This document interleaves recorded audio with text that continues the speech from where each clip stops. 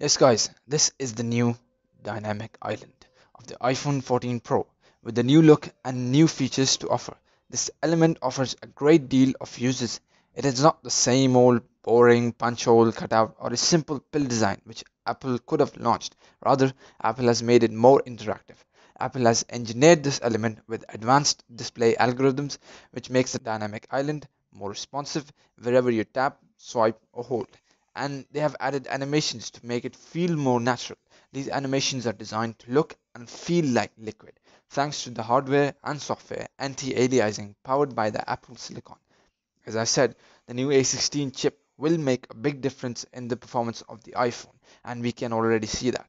There is also a 31% smaller true depth camera system engineered to free up display safe to be even more capable, and a re-engineered proximity sensor now detects light from behind the camera, saving additional space for the display and the dynamic island.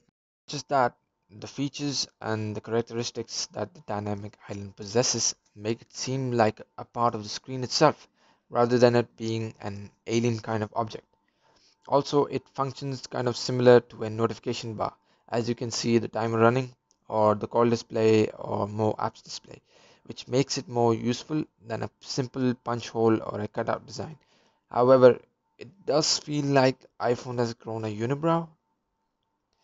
Anyways, it's still a unique thing in the tech world, and Samsung itself is implementing innovative changes, so we'll see how this change will affect the battle between iPhone and Samsung.